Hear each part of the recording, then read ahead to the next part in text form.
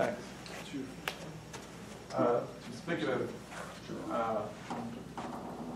the middle school, that's also has decided the annual South Georgia Growing Local Conference, which we'll come to this year. But speaking of agriculture, one interest in public transportation around here on my part, some other people, is on the one hand, if a bus route went as far as Moody, I might well ride it into town. Also, if a bus route went up Bemis Road to Moody, it would attract development over that way and out of the agricultural region where I live, which would be a big plus. I personally don't think we need to pave over everything in the county. With Jerome, we need some agriculture.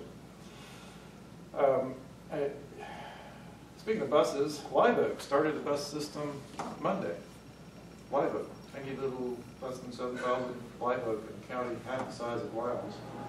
If you add up all the counties for the Suwannee Valley Transit Authority, the population is still a lot smaller than the Valdosta metro area. So why can they do it? We can't yet. It's not correspond to the LFPO. It's somewhere else. There seems to be no will to do this, which is surprising because your authority did a study some years back which said the local businesses want public transportation so the employees can get to work.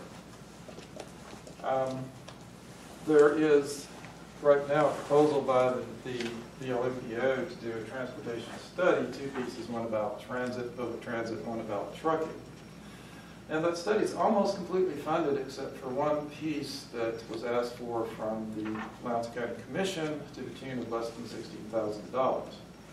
For whatever reason, they don't seem inclined to pay that. It occurs to me there's another organization that has $16,000, maybe they'd like to chip in, who could say.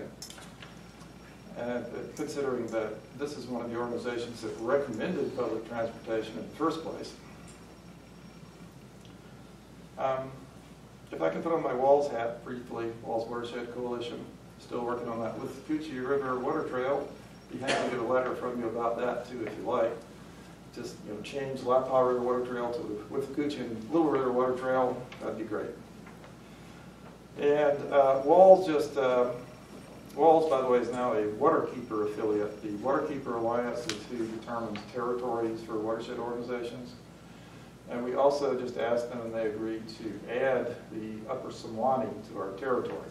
That means basically everything upstream from the confluence of the Coochie River. Which brings me to something I really wish I didn't have to talk about, but it's still an issue. The Florida Department of Environmental Protection announced last week that it is going to issue a permit to the Sabal Trail Transmission LLC to use the sovereign wetlands of the state of Georgia to build their pipeline. The Hamilton County Commission is meeting tonight, and that's something they're going to be talking about. It's kind of a problem. Oh, by the way, it's a 14-day period to file any objections. A lot of time. In Albany, on the other side, the Albany City Council, the Dougherty County Commission, and Representative Winfred Dukes all today filed letters with the Federal Energy Regulatory Commission saying even more additional reasons they don't want that pipeline.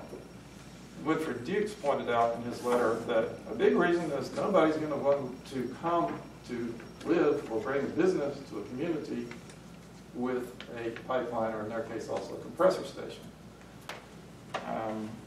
I don't know if you follow the National Energy Board of Canada. Spectra Energy operates in British Columbia.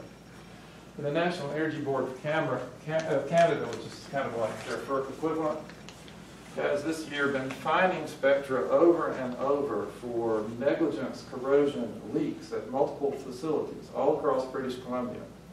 Last week they escalated. They didn't just fine them, they gave them a direct order. Fix this or we'll start shutting down your operations one by one. That's the company that wants to build this pipeline. It's the same company that was fined by the U.S. Pipeline and Hazardous Materials Agency in December 2012 for 5 different counts of negligence, corrosion, leaks, fires and explosions, and explicitly said not following federal law or their own company procedures. So it's kind of a problem, and if you felt like, you know, making a position about this, you're for development, not for things that make development harder, which this pipeline would do. It's definitely not going to be made in Valdosta. The crews are going to come from Houston, and they'll claim there'll be enough tax revenue to offset this. They don't talk about the land valuations that will go down because of the pipeline on it. So if you want to act on this, this would be a very good time, because FERC is about to issue the environmental assessment, and after that it's a relatively short time until they decide on a permit. And if that permit gets issued, then FERC has federal eminent domain, which they can use without bothering to sue local landowners, as they've done in Dorsey County, Mitchell County, Copeland County. They sued a Georgia family centennial farm in Copeland County. The local judge claimed, for reasons that I don't understand, that they could have Georgia eminent domain and still on her property keep a survey. People in Brooks County tell me that they're being targeted next, and which county would be after that? I think it might be Lowndes County.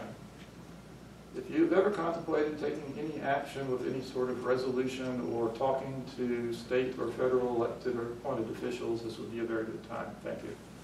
Thank you, Mr. Quarterman. Anyone else?